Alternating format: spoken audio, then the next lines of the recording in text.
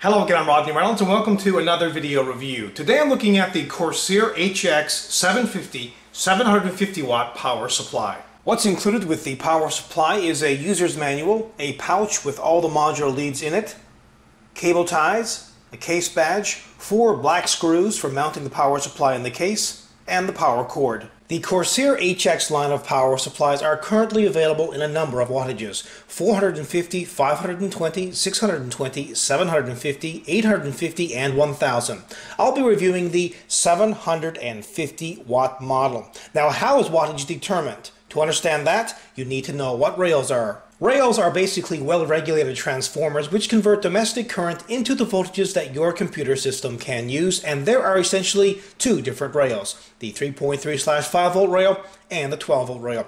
In this particular case, the approximate maximum peak output of the 3.3/5 volt rail is 150 watts, and the 12 volt is 744 watts, which is essentially how the wattage of this power supply is determined. The 3.3/5 volt rail is responsible for the motherboard, memory, PCI cards, and so on, while the 12 volt rail is responsible for the hard drives, optical drives, fans, CPU, video cards, etc. Also, some might be interested to know the peak amps on each rail. Well, the 3.3 volt and the 5 volt rails are both 25 amps each, and the plus 12 volt rail is 62 amps. There are a couple of important things to remember when selecting a power supply. The first is wattage. Determine how much wattage you are going to require by the amount of hardware that you will be installing.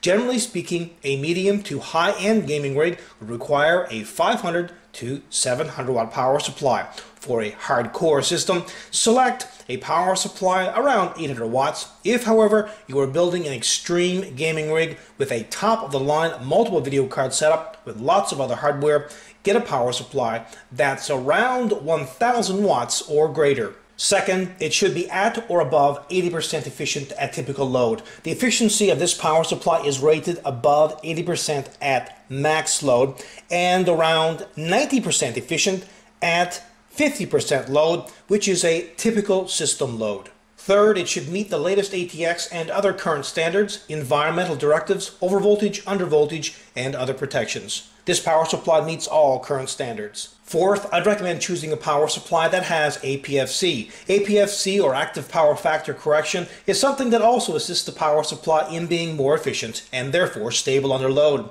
APFC basically reduces total harmonics, corrects input voltage, and it allows for full input voltage range. Thankfully, this power supply has APFC. Fifth, there are 3 main certifications: 80+, NVIDIA SLI, and ATI Crossfire. Many of today's high-end power supplies meet one or more of these certifications. Sixth, look for a power supply that uses Japanese capacitors. This ensures a much more reliable product than a power supply with low-grade capacitors. And by the way, this power supply uses Japanese capacitors with a 105 degrees Celsius rating.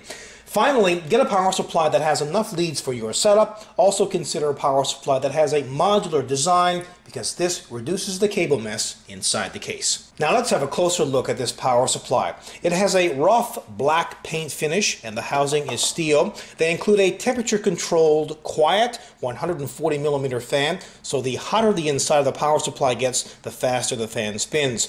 The 140mm fan and the honeycomb ventilation ensures maximum cooling, so this power supply should remain cool in almost any environment. Here's the power cable connection and the power switch.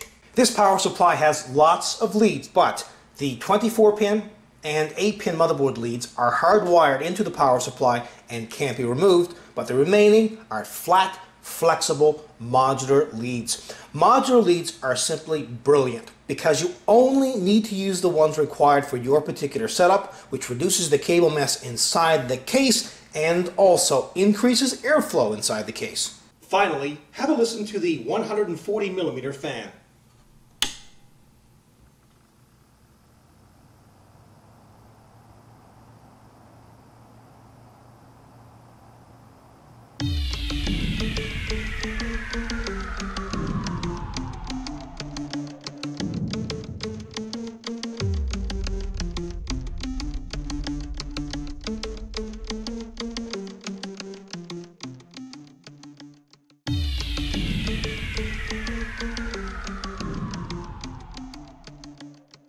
With the Corsair HX line of power supplies ranging from 420 watts all the way up to 1000 watts, you're sure to be able to get a power supply that best fits your particular setup. Now this model, the HX750, performed really well, has a really nice quiet 140mm fan, and is modular. Overall, this is a kick-ass product. Until next time, take care.